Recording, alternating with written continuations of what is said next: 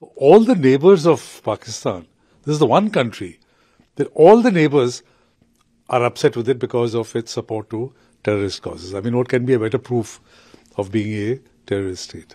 It's surprising that Iran says that it fired missiles and Pakistan couldn't detect them. They couldn't detect at the time of Balakot. They couldn't detect at the time of Osama bin Laden. Here is this nuclear power, nuclear country, nuclear weapons country.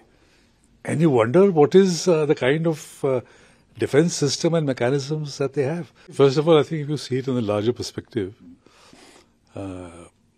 Pakistan has been sending terrorists into India and having terrorist camps. Afghanistan has accused Pakistan for supporting the Taliban for 20 years. You know, the Quetta Shura was very much in Pakistan. And now Iran. So, you know, and the Chinese are not very happy with Pakistan, the Uyghurs taking sanctuary in Pakistan. So all the neighbours of Pakistan, this is the one country that all the neighbours are upset with it because of its support to terrorist causes. I mean, what can be a better proof of being a terrorist state?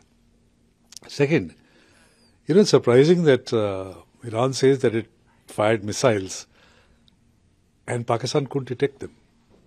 They couldn't detect at the time of Balakot. They couldn't detect at the time of Osama bin Laden. So here is this nuclear power, nuclear country, nuclear weapons country. And you wonder what is the kind of defense system and mechanisms that they have. And there is also, Pakistani statement also says violation of airspace. So there can be missiles, but it is not yet clear whether Iran also used aircraft So it's a, big targeting of violation of Pakistan's sovereignty.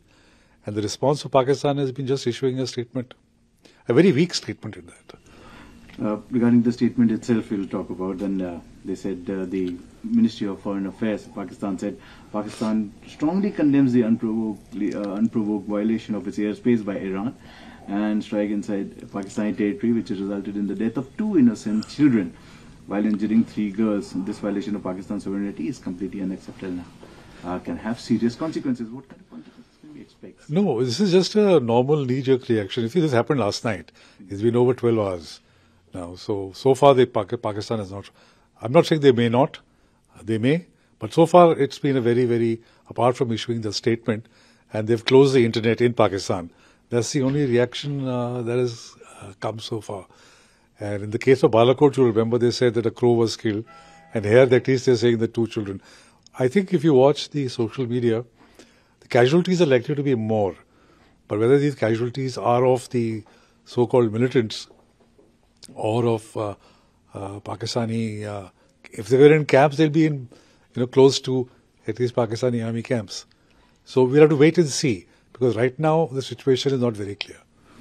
Regarding when it comes to Balakot, they never accepted there was a terror infrastructure. When it comes to Iran, the strikes, they never accepted there was any kind of a terror infrastructure. Despite the terror sanctuary which the Pakistan has become, what is your take? Because they will never accept that fact. Yeah, because, they can't openly accept the fact. I mean, they'll be declared a terrorist state. But the fact of the matter is that all the neighbours, as I mentioned, India, Afghanistan, now Iran. In fact, Iran is telling them for a long time that you have bases. It has carried out, attacks earlier too, but not openly declared. This time they've gone openly. And I think one of the reasons for this is that if you remember in December, there was a major attack in one of the Iranian towns where about 100 people died.